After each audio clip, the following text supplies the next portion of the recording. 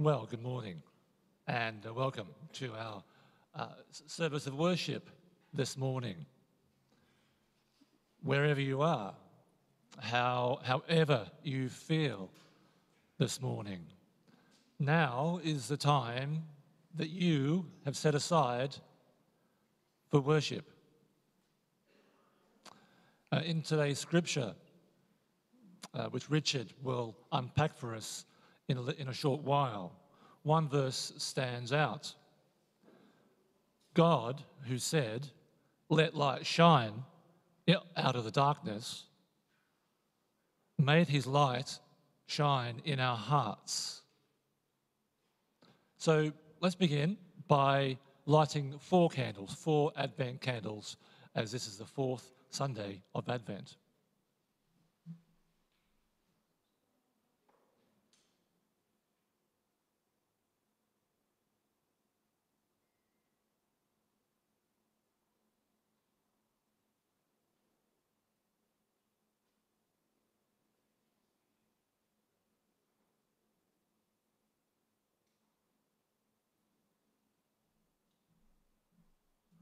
And let's say the Advent prayer together. Lord Jesus, light of the world, thank you for Gabriel, for Mary, responding to your call. Bless your church, preparing for Christmas, and bless us, your children, who long for your coming. Amen. Now, of course, these candles are only a representation of the light God shines in our heart, into our very inner being. And I wonder, are you prepared this morning to enter a time of worship, to worship from your inner being? Will you open up yourself? Will you give it up to God? Give him his worth. Worship him with all your heart.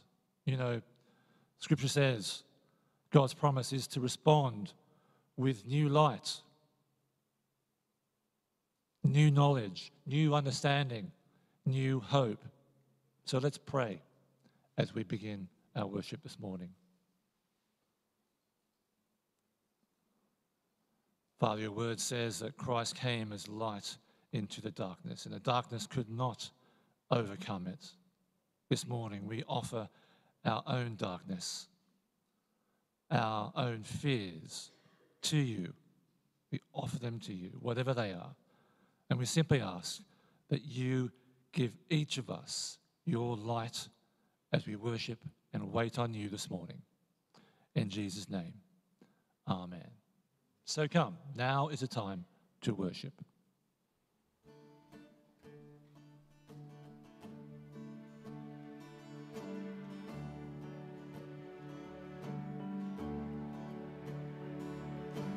Come, now is the time to worship.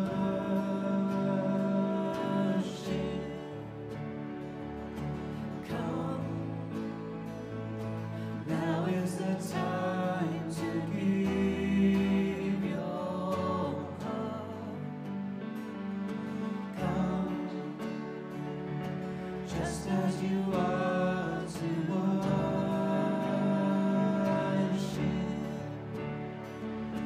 Come, just as you are before your God.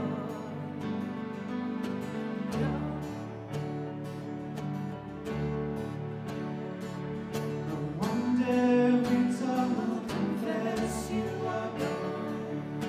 One day every knee will bow.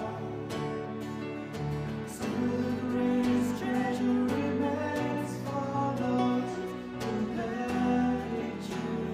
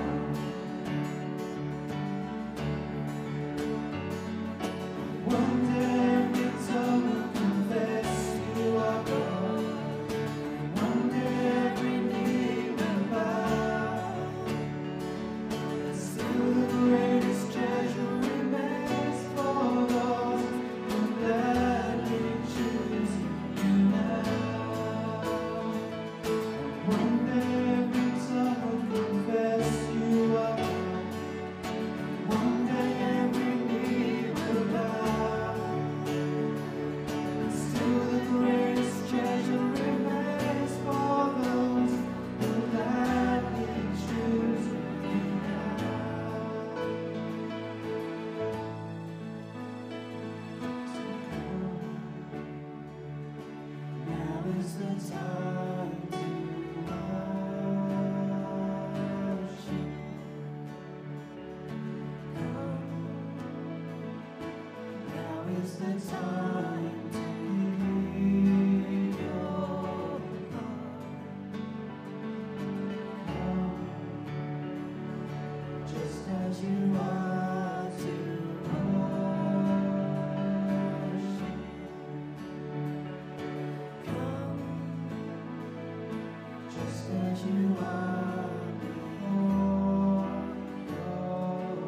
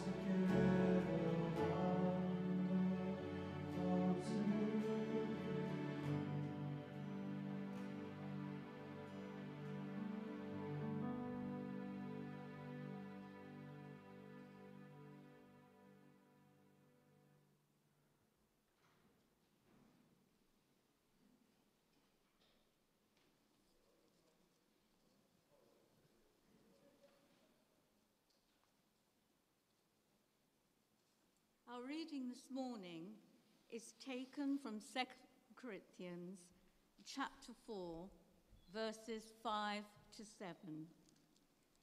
2 Corinthians chapter 4, verses 5 to 7. For what we preach is not ourselves, but Jesus Christ as Lord, and ourselves as your servants for Jesus' sake.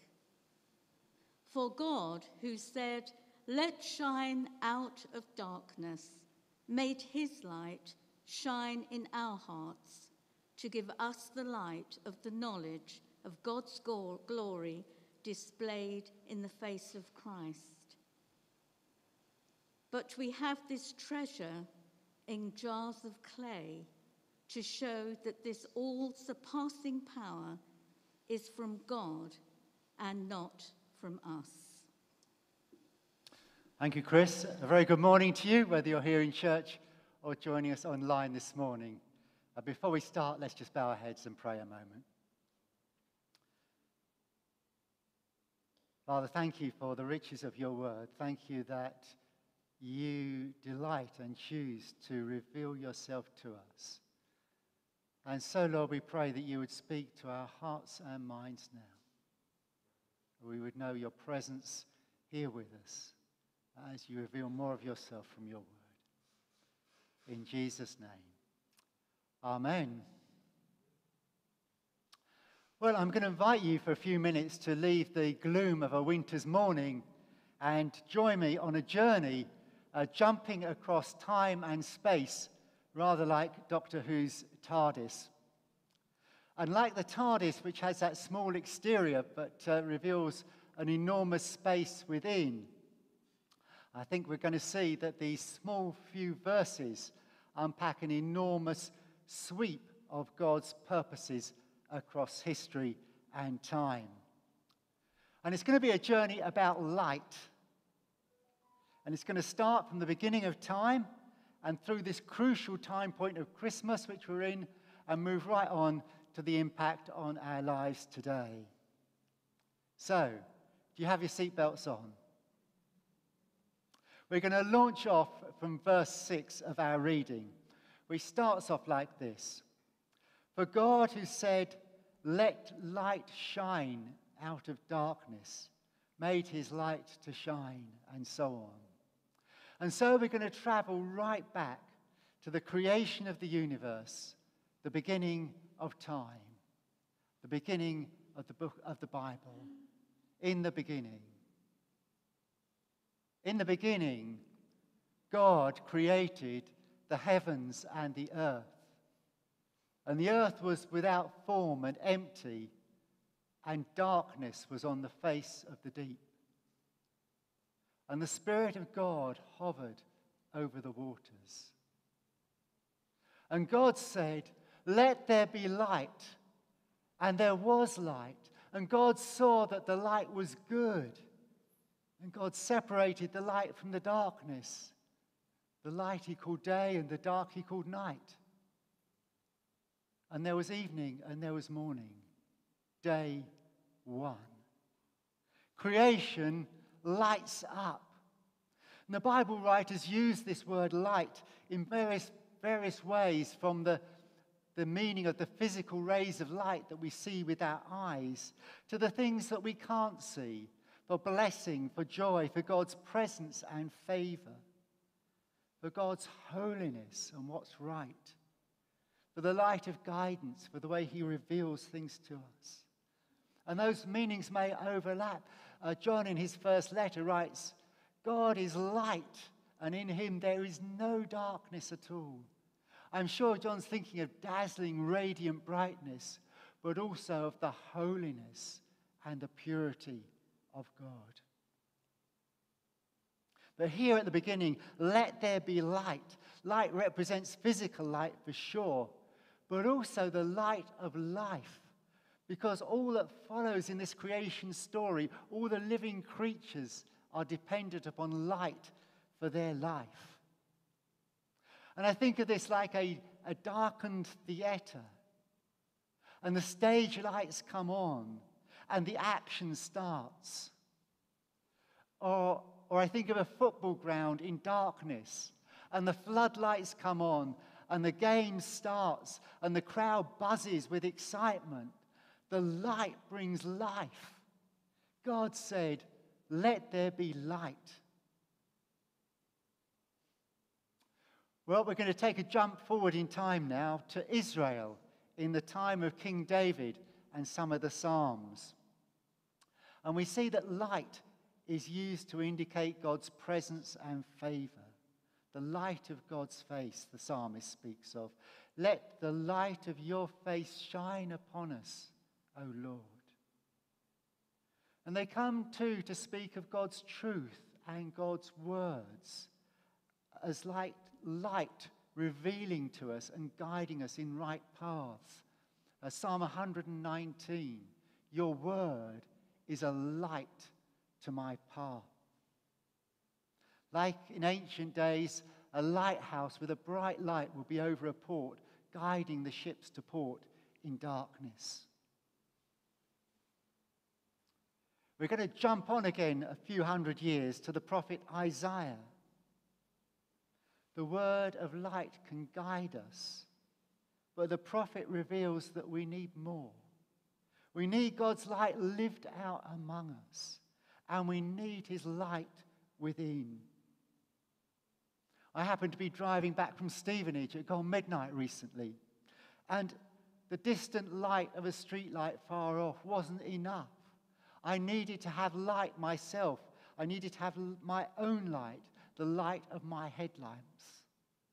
And we need light within, our hearts changing by a Saviour who will be God's light coming into the world. A light not just for Israel, but for the whole world. And so Isaiah prophesies that there will be a one to come. He says, "I will make you a light to the Gentiles." And Isaiah prophesies to his people of this one who will come in the future. He says, chapter 60, "Arise, for your light has come. Arise, shine, for your light has come." And so it is that we're going to jump on several more 100 years to Bethlehem and to a life lived in Nazareth. These prophecies are fulfilled in Jesus, coming into our creation. He is the light of life for all people. Jesus says, "I am the light of the world." The writer of the Hebrews says, "He is the radiance of the Father's glory and the exact representation of his being."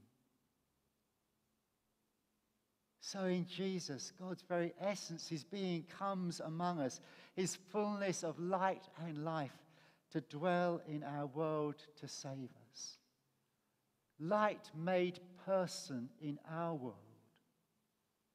The light of the world that goes to the cross in the place of the darkness of our humanity, that we can be saved and share this light.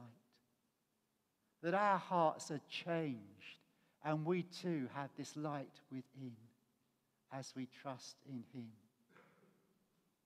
And so it is that Jesus can go on to say to his disciples, "You are the light of the world.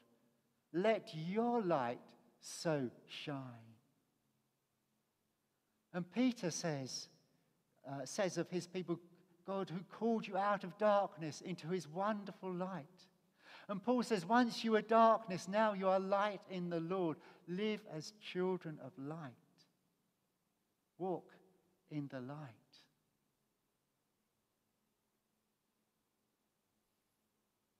And now we're going to take a short hop forward in time, just 20, 25 years or so, forward from Jesus, and arrive at Paul, writing his letter, second letter to the Corinthian church, and our Bible reading that we had read out earlier.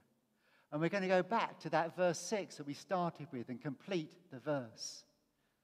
"For God, who said, 'Let light shine out of darkness,' made his light to shine in our hearts, to give us the light of the knowledge of God's glory displayed in the face of Christ. This then is the story that Paul is alluding to. This one verse unpacks this story from the start of creation, let there be light, to the coming of Jesus at this Christmas season that we celebrate his light into our world, through to us now, God shining his light into our hearts. And for Paul, this is what he's devoting his life to. He puts this verse in to explain what he said in the previous verse, which goes like this. For what we preach is not ourselves, but Jesus Christ as Lord, and ourselves as your servants for Jesus' sake. It explains why Paul is going through hardship, going around the Mediterranean world preaching Jesus. Not because it's the latest fad or a great theory. No, he's preaching Jesus because he is at the heart of this story that makes sense of the whole of creation from that earliest days of the God who created us. And it enables us to share in the light and wonder of God's presence. The God who said at the start of creation, let there be light. The God who created us human beings to share in the light of his love, of his very being. But in the verse following, there's a strange kind of but. Paul goes on to say, but we have this treasure in jars of clay, to show that this all-surpassing power is from God and not from us. Or as another good translation puts it, we now have this light shining in our hearts, but we ourselves are like fragile clay jars containing this great treasure. This makes it clear that the great power is from God and not from us. We have this marvelous treasure of God's light, he says, but we aren't perfect. We aren't invulnerable superheroes. We have this treasure, this shining light in clay jars. And those clay jars in those days would have been the basic, rough, unglamorous, fragile domestic vessels. Nothing fancy. Paul goes on to tell how he's pressed by troubles, how he's perplexed but not despairing, how he gets knocked down but continues. He has physical weakness and mental strains. A clay jar. But Paul is so motivated by this saga of light, its life-changing and eternal impact, and the power of God drawing him on to share this good news.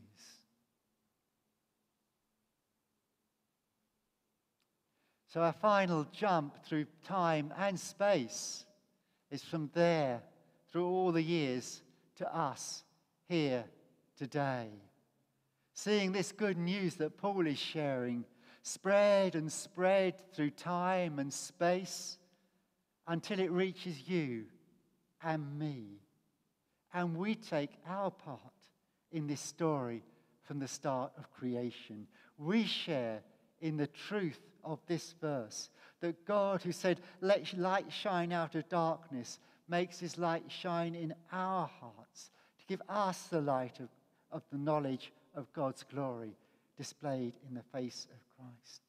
And as today's disciples, we inherit those words that Jesus spoke to his first disciples. You are the light of the world. And I suggest this should take us to a place of awe and wonder and worship for what God has done. As we celebrate at this time of year that Jesus came as light into our world. And also move us to a place of grateful humility. That in his grace God places us in this story and makes his light shine in our hearts through Jesus Christ.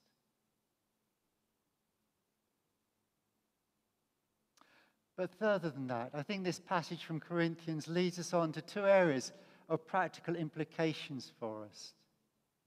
And firstly, for Paul, it wasn't just wonder, but it led him on to his must-do activity of preaching Jesus, of sharing this news by preaching the word and the example of the lifestyle that he lived for those new churches that he started.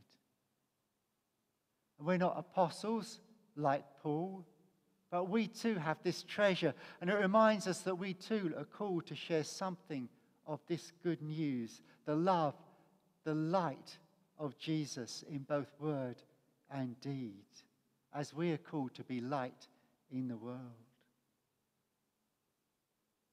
Reflect that God has that special purpose for each one of us, that he's made special and put us in the unique situation that we live in.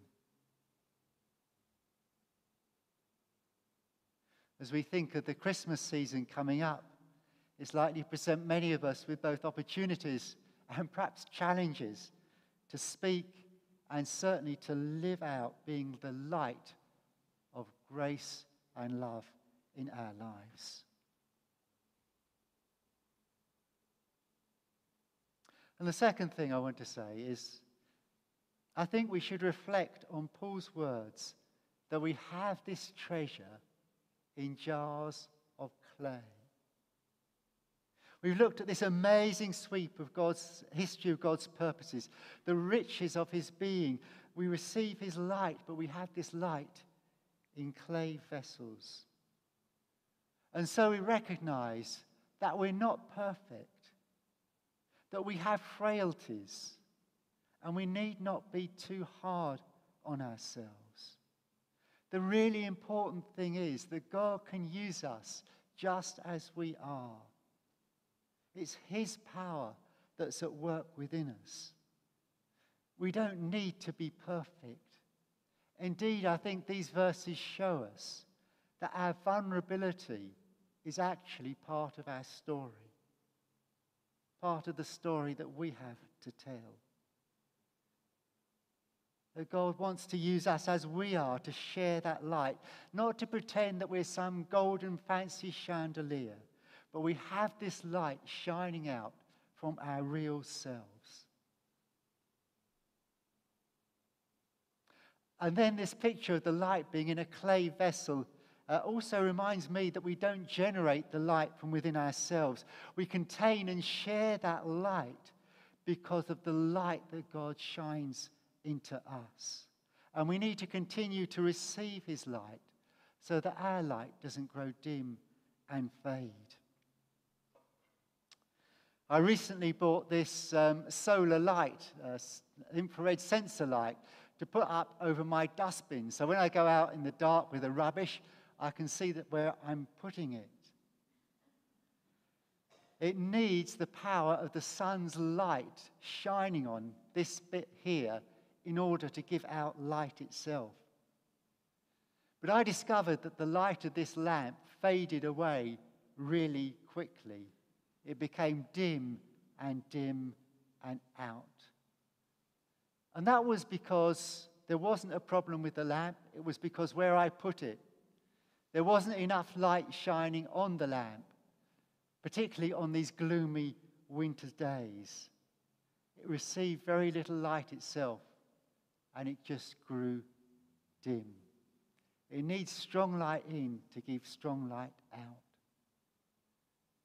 And so for us too, there is a one-off thing that God brings us out of darkness into his kingdom of light, and that he takes us as children of light.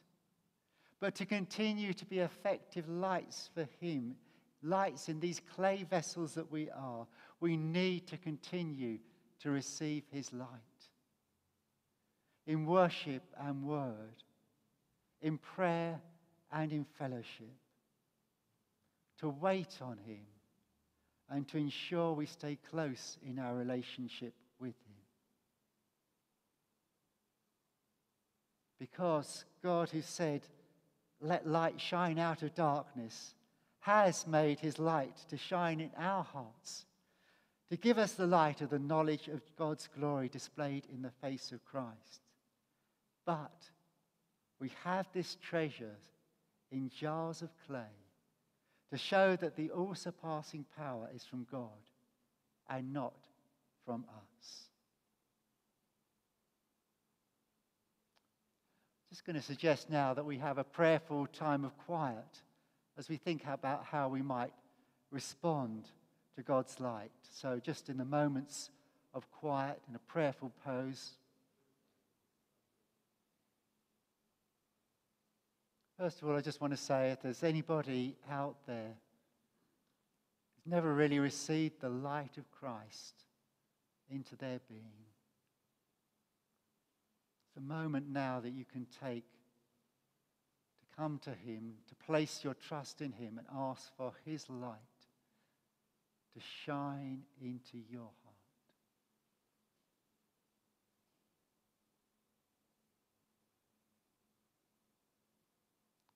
And for each of us, perhaps either to reflect in awe and wonder at what God has done for us, or to ask for the grace of his Spirit to shine brighter in our hearts, that we can shine his love out, his light and his love in our lives.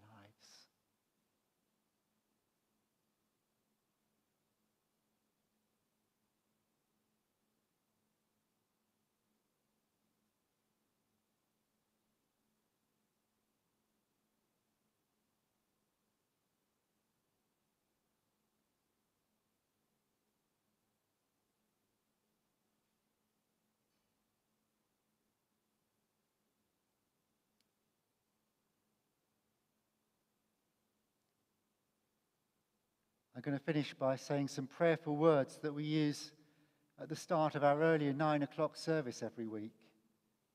They're really radical words, perhaps more radical than we pray at this service often. And I'll say them twice to give us a chance to reflect on them.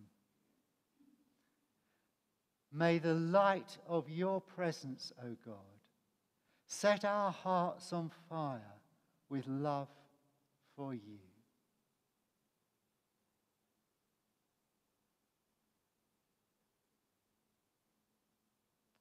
May the light of your presence, O Lord, set our hearts on fire with love for you. Amen.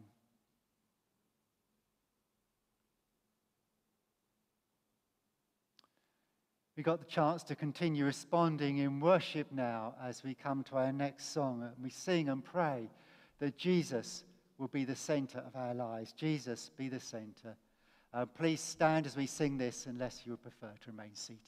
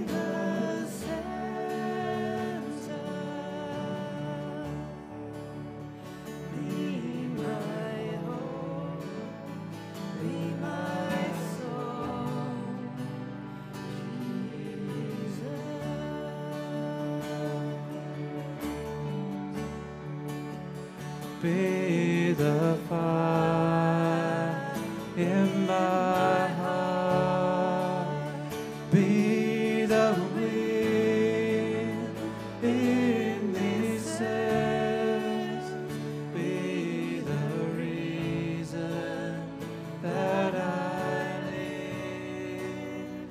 Jesus, Jesus.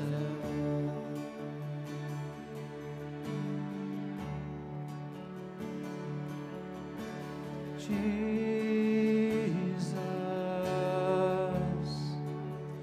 be my vision,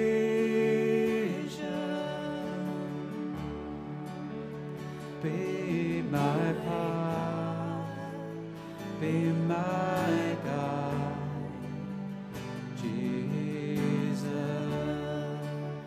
Jesus, be my vision.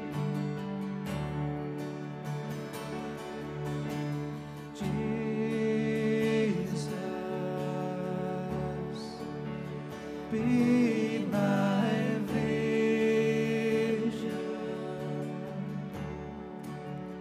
be my path, be my guide, Jesus.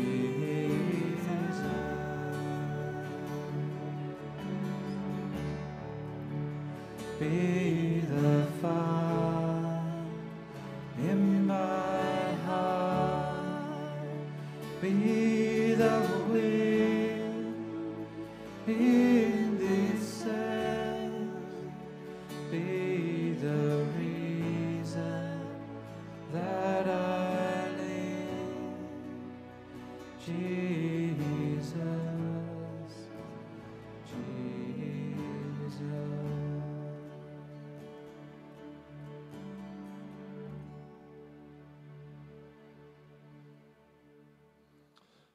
Those of us here in the building, let's just take a seat, but let's every one of us remain in an attitude of prayer as we're still responding to what has been opened up to us this morning.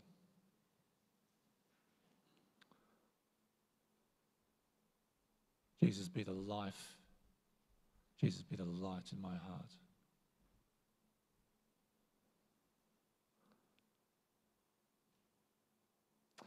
Richard spoke of us being clay jars and vulnerable. And the children we're going to see now helping us to pray. I think you'll agree they all look and feel vulnerable, but let's not forget that God speaks to us in our vulnerable state. God loves us. We don't need to be superheroes, as Richard said, to pray to God. God answers us from wherever we are, whatever state we're in, vulnerable or otherwise. So let's allow the children to pray for us and with us just now. Dear God, thank you for Jesus' birthday. Thank you for helping putting the presents under the Christmas tree. Thank you for helping Nana cook roast dinner for me and my family. Amen. Dear God, thank you for Christmas and all the things we do, like putting up a tree and decorations. Thank you for celebrating Jesus being born on Christmas Day. Amen. Thank you, God, for all the Christmas trees and baubles on top. Your son was born at Christmas, so we can celebrate, and he knows loves us. Amen. Dear God, thank you for the Christmas we have. I have learnt that people all around the world celebrate it. There are similarities about how we celebrate this special occasion and differences about it. I am grateful that you brought Jesus down to earth. Amen. Dear God, thank you for sending your wonderful Son Jesus. He has lightened up the world. Thank you for helping us to remember your Son. Christmas is wonderful. I love giving gifts to people like the shepherds and the wise men did. It makes me feel happy. When I receive gifts, it makes me feel super grateful. Amen. Dear God, thank you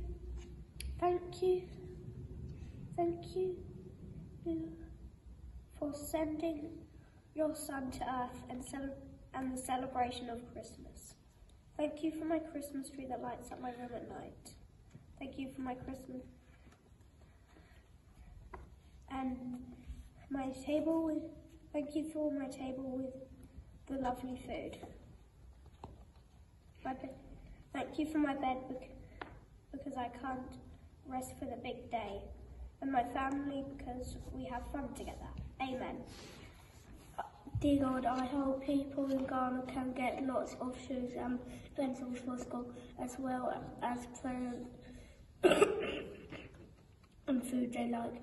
Most importantly, they need hugs, kisses and love, and they can see their friends. Hopefully we can get lots of white cold snow. It would be lovely. Amen.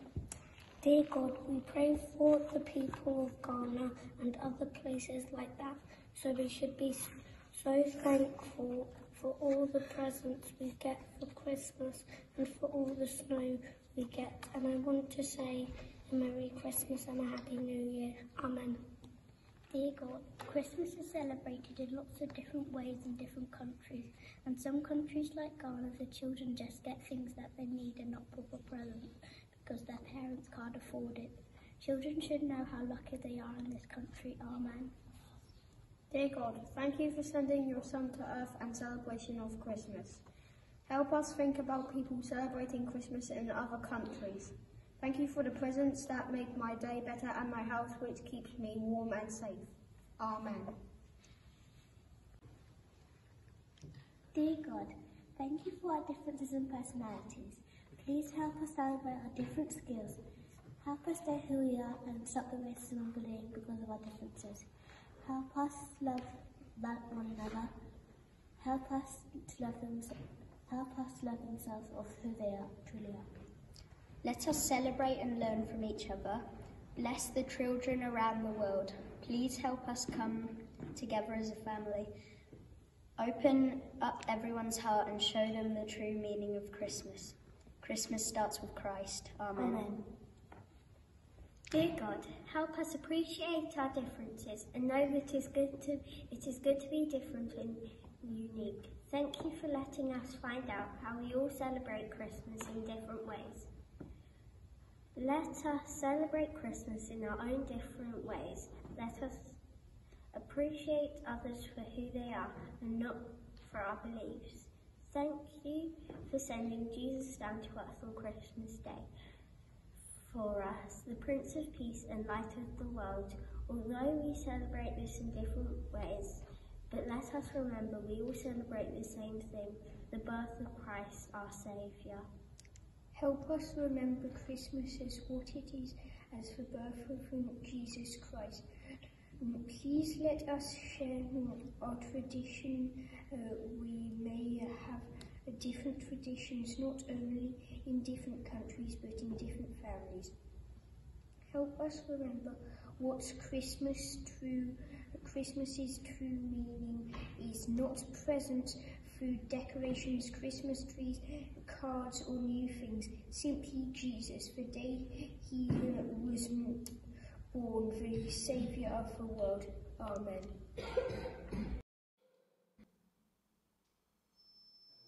Said, Amen.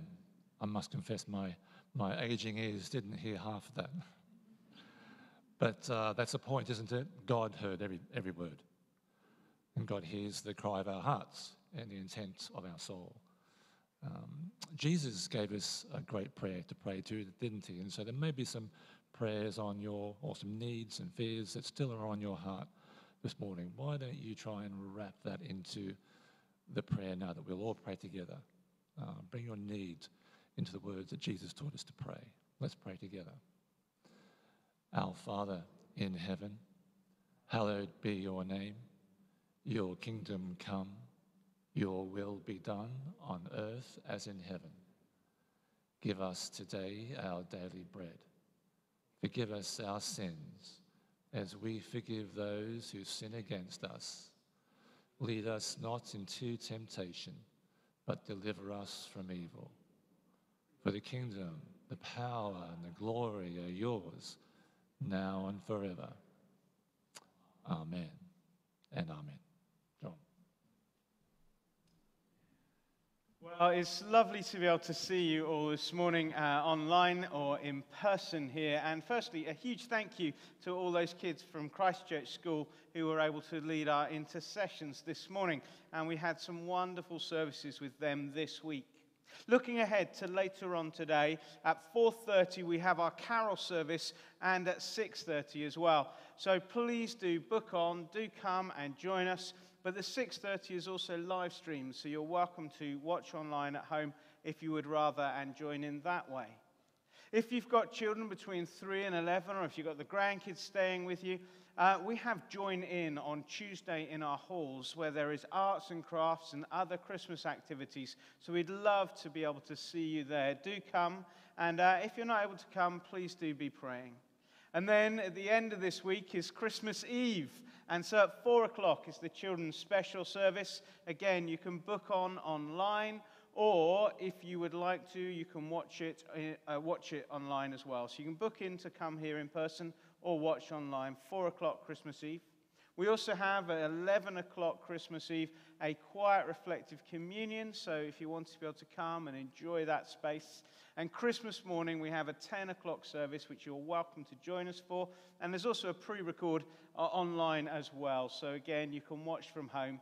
And the same on Boxing Day, 10 o'clock here gathered. Or if you would rather, there is an online service as well, pre-recorded, which you'll find on our YouTube channel, our Facebook page, or on our website. So we do hope that you have an amazing Christmas time and a great New Year, and we look forward to seeing you at some point over the whole of this Christmas period, either online or in person. But let's finish this morning's worship by all joining together in our next song. So if you're in the building, let's just stand, and if you're at home, let's just lean into the Lord this morning to allow him to continue to minister to us this day.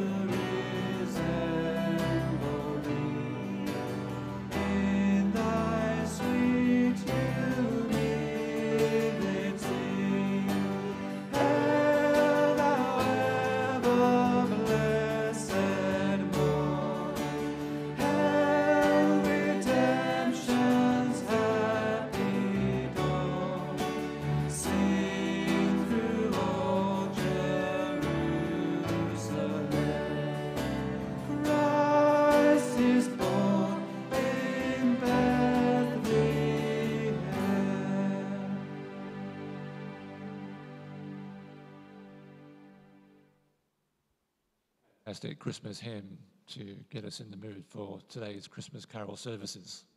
Again, you'd be welcome to join us in any of those this afternoon, this evening. But let's finish now this service with the blessing. The Lord bless us and keep us. The Lord make his face shine upon us and be gracious to us. The Lord turn his face toward us and give us peace. And the blessing of God Almighty, the Father, the Son, and the Holy Spirit be among us and remain with us always. Amen. Amen.